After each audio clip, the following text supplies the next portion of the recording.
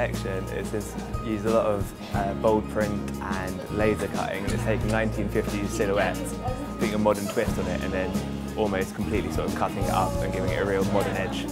I'm very interested in the idea of kitsch and how everyone can relate to something like that, and the most important thing about my collection is that it's something that people can relate to and ultimately just makes people smile and be happy, really. It sounds really cheesy, but it's sort of helped me discover who I am. Like, it's really pushed me, like I've been able to experiment in every way I wanted, and I'm just really happy with what I've been able to create, and I would not be able to do that without the 3 years I spent here. Everyone's hard work is really paying off, and this is just a real sort of celebration of how well everyone's done.